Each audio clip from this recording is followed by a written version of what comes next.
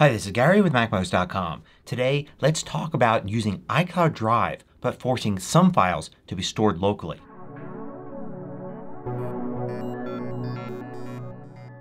MACMOST is brought to you thanks to a great group of more than 1,000 supporters. Go to MACMOST.com/Patreon. There you can read more about the Patreon campaign, join us, and get exclusive content and course discounts.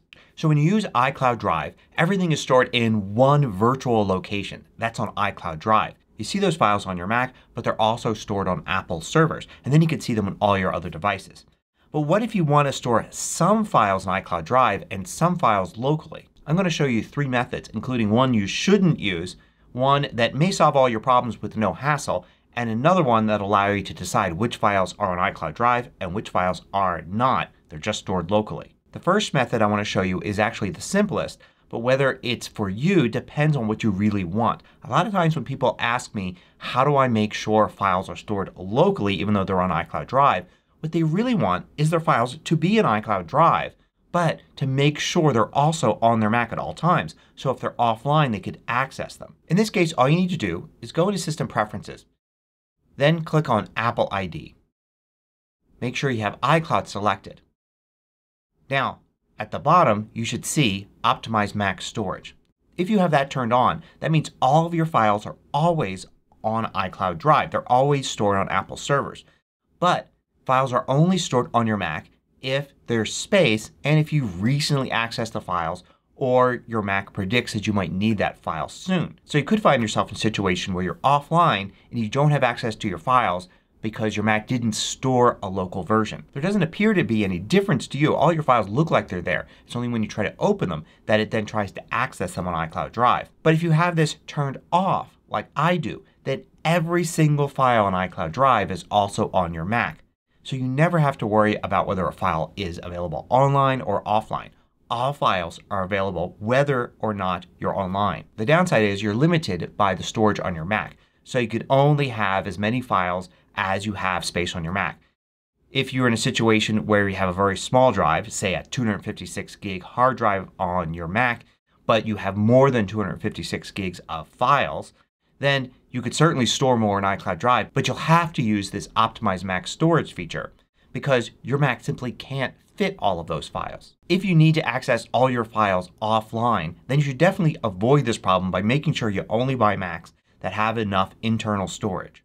Otherwise you might see something like this. Here I am in my Documents folder and I see next to this folder here this icon telling me that there are items in this folder that are certainly there on iCloud Drive, but I don't necessarily have local versions of them. If I look in the folder I can see the status of each file. So if I were to try to access this file now while I'm online, it would simply download it on demand. I may not even notice a difference. But if I'm completely offline it has no way to download it from iCloud Drive, so trying to open this file won't work. But I could control click, right click, or 2-finger click on the trackpad on the file and select Download Now. It would download this file. I'm telling iCloud that this file is important to me. I want to make sure I have a local copy and now I should be good for a while. At some point in the future it may decide, well, you didn't really access that file that often so I'll offload it. But at least for the time being I have it available. I can even select this folder here, choose Download Now, and now it's going to download everything in there. So you'll see those little icons go away and now I have all of the stuff available even if I'm offline. And I can also select a file, say if it's a large file, control click it and remove download. So just that one file now is no longer available. I can use that to save space. Now what if that's not your situation? What if your situation is you want to have some files that aren't on iCloud Drive at all? They're only local to your Mac. For instance, you may have a folder where you're storing video projects and you don't want all that stuff to be uploaded to iCloud Drive. You just want it to be local. Well, one method you'll see a lot is to use .nosync after a folder or file name and it tells your Mac not to send this file to iCloud Drive. iCloud Drive won't see it at all.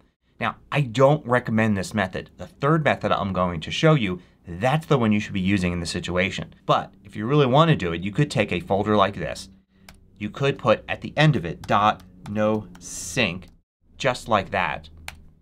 And now you'll see the icon changes to a cloud with a line through it. That folder will no longer be an iCloud Drive. Anything you add to it will no longer be an iCloud Drive. But I recommend not using this at all. It's not really technically supported. It does work and it can be confusing. You could easily forget why a folder isn't appearing in iCloud Drive because you didn't remember that you added this to it. It's not a good method. A much better method is to simply create a local folder on your drive for local files. You see, if you have in System Preferences under Apple ID iCloud, you have under Options, Desktop and Documents folders turned on, then your Documents folder and your Desktop folder are part of iCloud Drive. As a matter of fact, if you look in the regular place for those by going to your Home folder, you won't see Documents and Desktop there anymore. They've been removed from here and they are actually in iCloud Drive now. But your Home folder is all local files. These are files not in iCloud Drive. So you can simply create another folder in here. I've created one called Local Documents. And in here I can put documents that aren't part of iCloud Drive at all. They're only on this Mac. iCloud Drive has no idea they even exist. This is a much better solution than no sync. Just set up a Local Documents folder or call it what you want. You can set up a variety of folders here if you want with different names.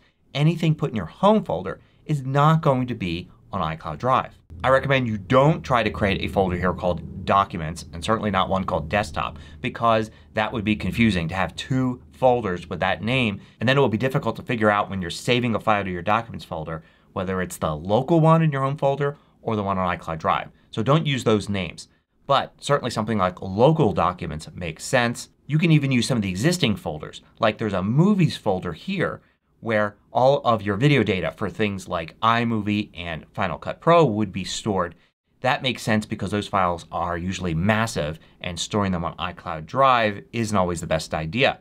But you can also create your own things in Movies. For instance, if you have a collection of some video backgrounds that you want to sometimes use, they're too big to store in iCloud Drive. Instead of creating its own folder, you can always create something under the Movies folder because it kind of makes sense from an organizational standpoint. But any folders that you create here in your Home folder is going to be local, not on iCloud Drive. And then anything you create under iCloud Drive would then be synced with iCloud Drive.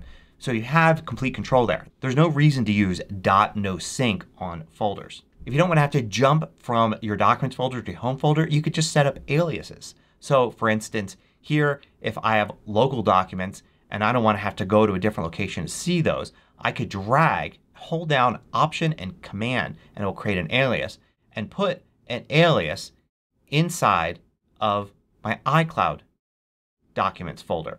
Now in iCloud Documents I see Local Documents. I jump to the Local Documents folder inside of my Home folder. It works really well if you use Column View. In Column View here I am looking at iCloud Drive. I could go into Documents and then to Local Documents and it appears to flow down into this like Local Documents is really inside Documents. It's not. It's an alias. This won't be synced in iCloud Drive because it's not really inside the Documents folder. It's just an alias going to another location on your drive. So there are a few alternatives for you. If you just want to make sure all your files are available locally when you're offline, just turn off the Optimize feature. Otherwise, if you want to create special folders that are never synced to iCloud Drive, create them in your Home folder. Hope you found this useful. Thanks for watching. If you liked this video, click the thumbs up button below to let me know. I publish new tutorials each weekday. Hit the subscribe button so you don't miss out.